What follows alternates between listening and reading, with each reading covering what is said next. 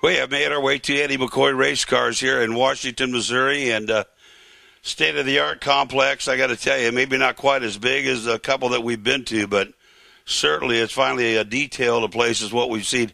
Andy, good morning. How are things going for you here? They're going great, Brian. Man, I tell you what, you have got a beautiful facility here and a lot of stuff going on as well. Yes, sir, we do. I really appreciate you guys coming out, but yeah, we got quite a bit of work to do for over the winter. First of all, you win the coolest table of the year so far, and also the coolest backdrop of the year. That car was pretty popular with a couple different drivers, not only the great Terry Coyle, but is that not the same car that at one time the young man from DeMott, Indiana was in, or no? Yes, sir, that's the one Jason Hamster won the 2011 championship in, and then behind that, Terry Coyle won a championship down in Kentucky, and outlaw door slammer rules, and we ended up winning the World Series of drag racing with it, and the car was just a really good car. A lot of compliments on it.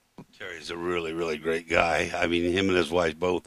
You know, a lot of people don't know that they're engineers at Toyota. I mean, way up high in the engineering department there. They're mechanical and engineering geniuses. Yeah, they are. Terry's really smart. Terry's really talented, and so is Kim. They proved that with Terry Leggett. Yeah. And then Terry's a really good driver as well. He's driven a lot of our cars, and we're actually building him a new Chevelle too. So yeah, we're pretty excited about it. He told me at PRI he was getting pretty excited. First of all, tell me a couple things. I know you build a lot of bodies here. That's not your main function yet. Your main function is building complete turnkey race cars, but I mean, you started with your 57 Chevy as one of your first cars. But give me the history of you in general in the chassis building business. Well, you know, I worked for, Jerry Haas, Jerry Bickel, for many years, and then just decided to branch off on my own to do pro mod cars. And with my background with my dad, building street rods, street machines, and things like that, we always had a vision of being able to build different and unique looking cars. And that's kind of like what we bring to the pro mod, is our bodies kind of have our own signature on them. Right. And the same way with our cars, we really strive for quality, uniqueness, nothing that comes off the table that is the same every time, you know what I'm saying? So that's a little bit of our background there. Had a lot to do with my brother, making us look really good, like the table, the backdrop, the website, things like that. He does really, really good with us, and that kind of compliments, and it's all family. Yeah. So that's pretty cool. The Duster body then was something that came along as well. There was nobody really doing it, so you couldn't buy it. So you just started with a steel body, chopped it, channeled it, sectioned it, and did a whole bunch of things, and put a lot of hours into one of those things and made yourself a plug out of the thing. Yes, sir, we did. We ended up doing a lot of bodies in pro mod. And when we did the Duster, me and Scott, my shop foreman, and my dad, Stan, we thought we need to do something different. We need to control our own destiny and do something different out there. And we'd already done the 57 with the clear carbon body and everything. So that kind of put us on the map with the pro mods. Right. But doing the Duster, we really got to do something totally different and unique and design our own body.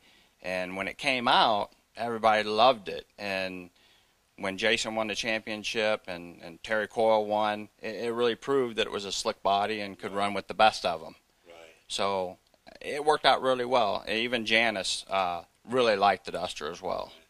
So then I know there's some odds and things in between, but then the Chevelle came along. And, I mean, the Chevelle has turned the pro mod drag racing world on its side. I mean, it's been one of the most popular things from the Midwest, the East Coast, all the way out to Mike Bowman in the West Coast.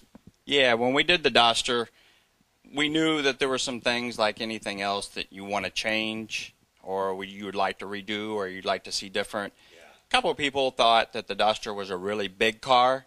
I mean, it really wasn't, but they just looked at it as a big car. Yeah. So when we thought, my first car was a 70 Chevelle that I went to high school in. Yeah. So I thought, why don't we do a Chevelle? But the 69 looked faster and sleeker than the 70. So that's when we decided to do the 69 Chevelle and really, narrow it up, get it small, make it really sleek looking. And with some of the help that we've had with some aerodynamic engineers, some feedback from the racers, and then the talent that me and Scott and my dad have, we really, knocked it out of the park with the Chevelle, we feel anyway. Yeah, the PD fleet car is probably the only car I would probably ever say, at least in any of the sanctioning bodies, certainly the PDRA, that one best appearing car and doesn't have an inch of worth of paint on it. Thing's beautiful. Yes, sir. When we did the car for Russell, Russell believed in us, and Russell's like, hey, I want the first turnkey Chevelle from you guys. And when we found out that Russell was going to own the car and Tyler was going to drive, he originally came to me and says, I want it flat black with gloss black tribal flames on it. And I was like, Russell, that just, I don't know about that. And he says, what would you do? And I was like, leave it with me, and I'll do you something up nice. Right. And so that's when we came.